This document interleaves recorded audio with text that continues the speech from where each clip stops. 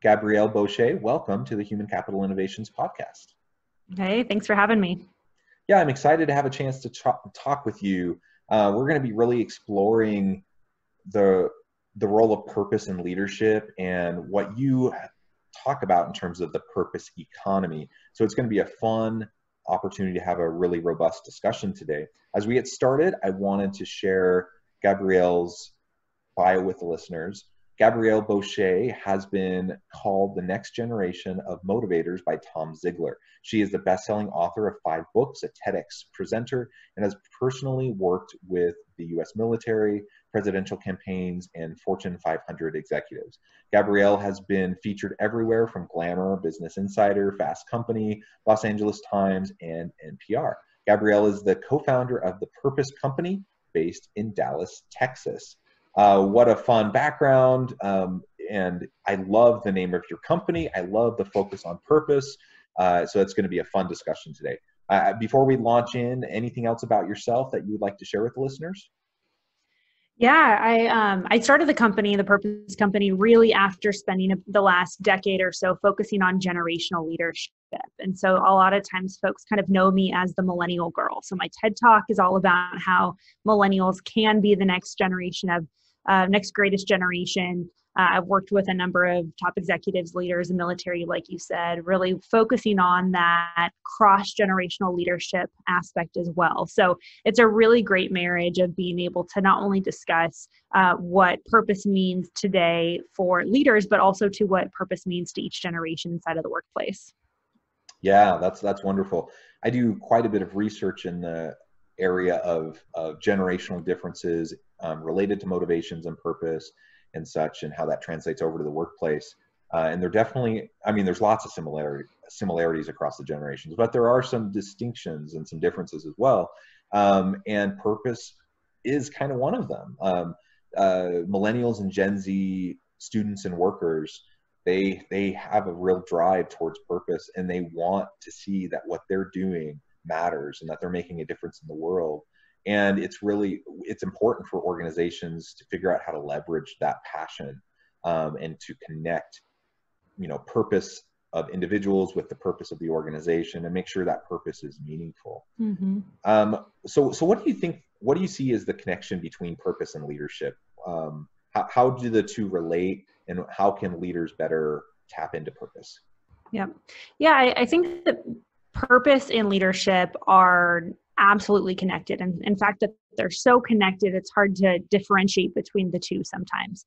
So purpose is what you have inside of you to help other people.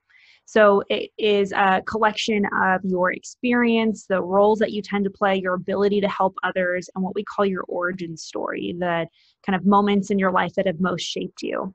And so everyone has this purpose inside of them, just like everybody has this kind of leadership DNA inside of them. And I love how John Maxwell defined leadership as leadership is just influence, plain and simple. And that influence is really such an integral part of being able to use your purpose, because that influence could be a platform, it could be a relationship, it could certainly be a company, it could be being a parent. But really how we've been able to define and study purpose over the last 7 years and going really deep into it is recognizing that purpose, like leadership, is vocation agnostic. So you don't need to switch jobs, switch careers, switch roles to be more in your purpose or to even discover your purpose. Your purpose is really just up to you on how you're going to ultimately apply it. And I think the same is true with leadership. You can lead yourself, you can lead others, you can lead a family, you can lead a small team or a multinational organization. But those skills that you develop really in the discovery of purpose, I think, are absolutely connected to the skills that you need to be able to lead yourself and lead others. I love that. And I agree. I think that there's just a clear link between purpose and leadership, and effective leaders are individuals who don't just use the levers of carrots and sticks to try to get people to do stuff. It's people that understand and know their people.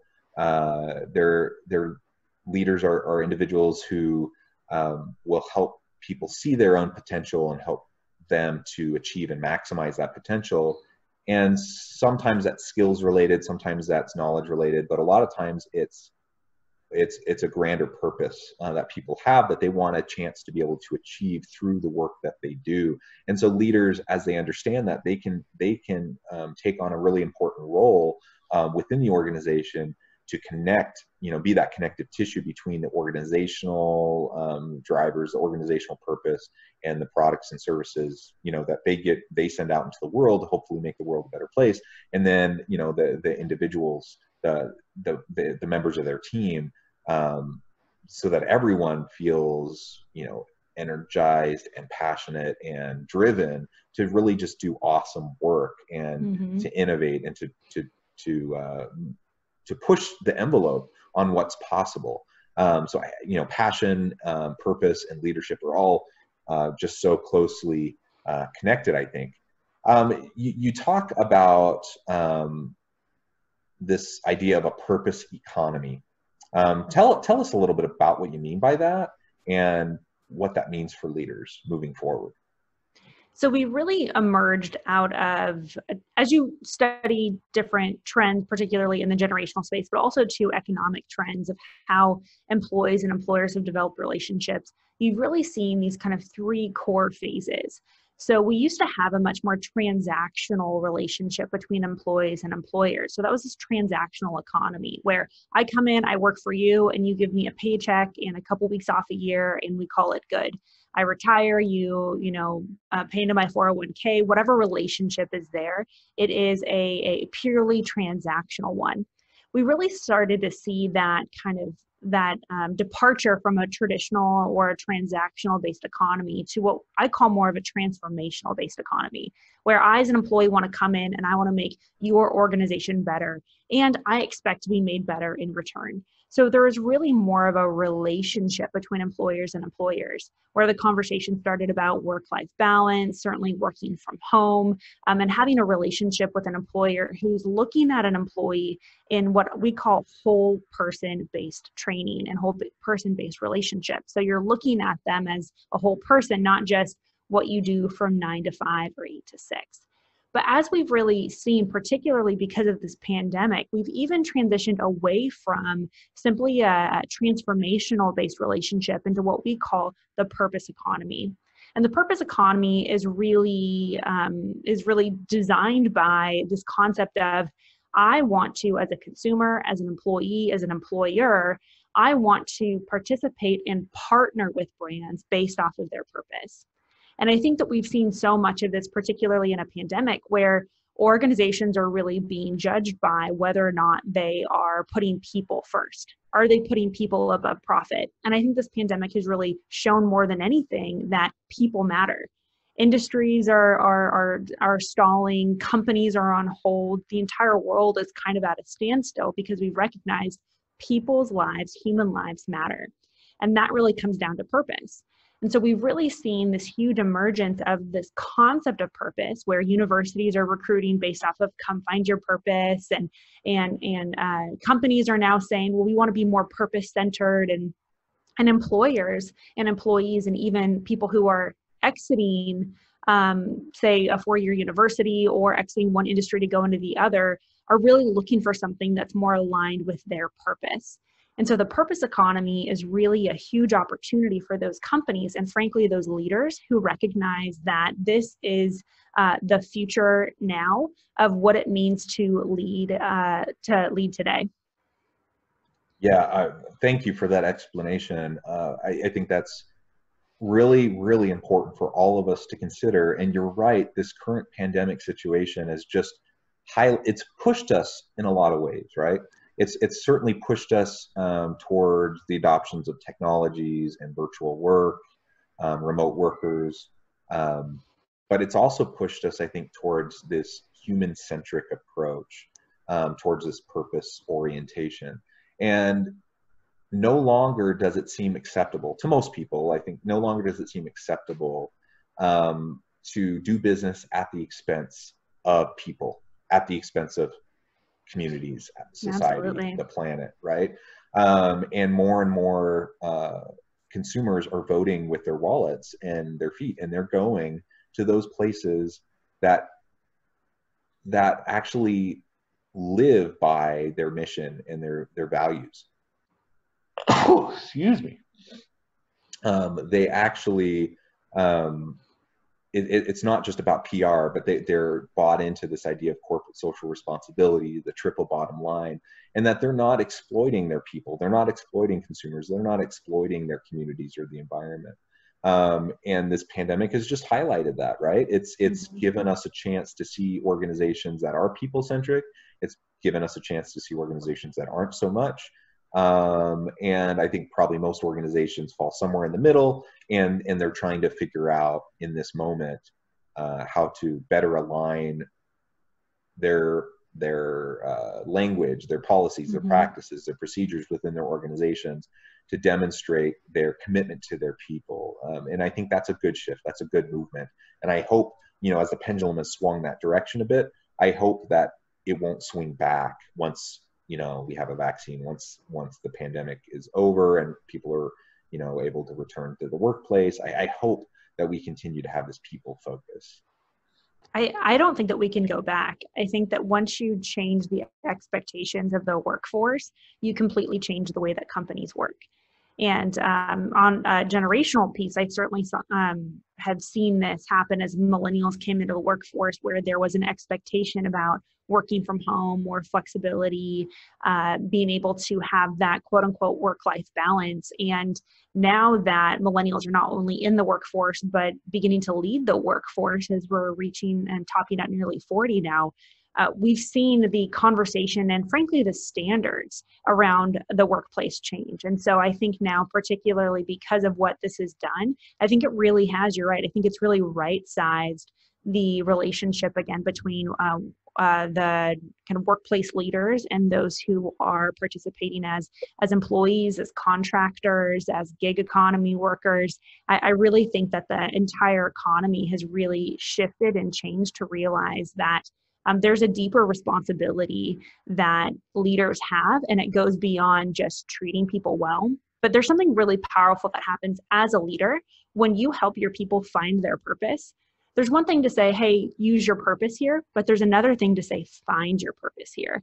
And that's really what I think is so powerful. And that's the topic of our brand new book, The Purpose Factor, is how do you first find your purpose, and secondarily lead a team and help them find their purpose. Because once you do, we've run case study after case study and worked with everyone from the US Air Force to top Fortune 500 companies, helping them understand and recognize that when you as a leader help your people find their purpose, then connect it to what they're doing, incredible things happen. And we've seen revenue go up by 65%. We've seen retention go way, way up. We've seen engagement, fulfillment, everything across the board shift, simply because employees, number one, found out that they mattered, and secondarily found out that their work matters as well. Yeah, that's right. The research is very clear on this point. There's so much research to support what you just said, and purpose matters. It matters for the bottom line. It matters from a human perspective, for sure. We want fulfilled individuals working for our organizations who find meaning and purpose in their work. From a human perspective, that's, I think, vital, and we have a moral obligation to try to do that, I believe. But just looking at it purely from the bottom line, it has an impact on all those areas that you just mentioned, which will help with increased lowering costs, increasing profitability, increasing innovation, which will help you end up coming up with the new ideas, the new products and services that will allow you to enhance customer retention and just drive organizational success and competitive advantage. So it's a no-brainer. We need to connect with purpose. And I'm so optimistic as I look to the millennials who are taking on more and more leadership roles within organizations. Formal leadership roles. They've already been leading in informal ways, but more and more taking on those higher level formal leadership roles. And it's important to them. They know it's important to those coming up behind them. And I think they're going to continue to drive us in that direction. And I can't wait to see what that looks like. I have to admit, like right now, as we're in this middle of this pandemic and there's kind of global geopolitical strife on a whole variety of different issues, it it's easy, I think, to get distressed and to be pessimistic, about what the world will look like in 20, 30, 50 years. And I think we need to be, serious about that. We need to understand the challenges, and we need to understand, the dangers of what's out there. But I'm quite optimistic about us being able to face those challenges. Broad, big, huge challenges like environmental issues, around geopolitical issues, as a whole, but also the specific challenges within organizations. And so leaders, as they connect to purpose, and leaders as they help their people to connect to purpose, will absolutely help organizations thrive in this new economy that we're emerging into. Yeah, I couldn't agree more. And, when it comes down to it, everything is about solving problems. And I think that's really the power that that purpose propels, is once you know your purpose, you can then apply that purpose to the problem that's in front of you. And I think when people are empowered, whether they're consultants or employees, or again, folks in the gig economy, once they get to be empowered and have that permission, because I think that's one of the biggest challenges that folks have is, number one, they don't know if they have permission to pursue their purpose. There's a big question there. Does that mean I'm going to have to change my jobs or move to another country or start a nonprofit or wait till I retire? I think some folks are afraid to find their purpose because it means that there's going to be a shift in knowledge and necessarily a shift in action. But like I said at the top of our conversation, purpose really is vocation agnostic. Once you discover your purpose, you can apply it in everything that you're doing. I think that's what's really, really powerful. But then once you know your purpose, you then need to recognize that that purpose is the permission you need to then be able to use it to help other people, your coworkers, your family, or your neighborhood, and really take on that problem solver mindset to recognize that that purpose, again, is what you have inside of you to help other people. And that means solving problems big and small. Yeah, absolutely. Well, Gabrielle, the time has flown. We're about out of time. This has been such a fun discussion, and I would really love to continue it. And perhaps I can have you back on the podcast sometime soon so we can continue to talk about all these issues and dig a little deeper. But before we close today, I do want to give you a chance to share with the listeners how they can get connected with you, find out more about your company, and more about your book projects and what you're currently doing. That's awesome. Well, thanks. I've had a ton of fun, and I really appreciate you and your entire community. If you want to learn more about our brand new book, it's coming out in September. September 29th is the release date. It's called The Purpose Factor: Extreme Clarity for Why You're Here and What to Do About It. So if you want to check that out, pre-orders help us out so much. If you jump on Amazon, or you can go to purposefactorbook.com. And we're so stoked about the book. We've got great support from folks like The Rock and Tony Dungy and Simone Biles and Gary Keller, and the list goes on and on of folks who've come out in support of this book. And so our hope is really that this sparks a movement within the leadership circles to really recognize that, number one, purpose is discoverable for you as an individual, and purpose is going to be your superpower when it comes to how you lead and change the world. Awesome. Well, thank you. I really appreciate your time. I appreciate you, all the insights you've provided. I really encourage listeners to reach out to Gabrielle, find out more about her, connect on LinkedIn, check out her books, pre-order her new book, Purpose. This is also important, and we're facing a lot of challenges in the world right now, and organizations are facing a lot of challenges, but we can address them and we can face them head on as long as we're intentional about it. So thanks everyone for joining us today. It has been a real pleasure. I hope we get a chance, Gabrielle, to talk again soon, and I hope all my listeners stay healthy and safe. I hope you can find meaning and purpose in work each and every day, and I hope everyone has a great week.